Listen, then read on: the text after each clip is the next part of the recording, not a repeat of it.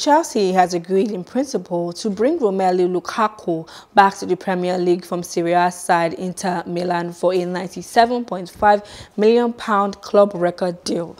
There was no immediate comment from either club.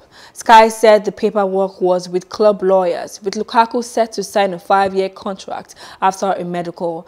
The now prolific 28-year-old Belgium striker joined Chelsea in 2011, but made only 15 appearances and was sold to Everton in 2014 after loan spells in West Bromwich Albion. He joined Manchester United in 2017 before a move to Italy in 2019. Hello, hope you enjoyed the news. Please do subscribe to our YouTube channel and don't forget to hit the notification button so you get notified about fresh news updates.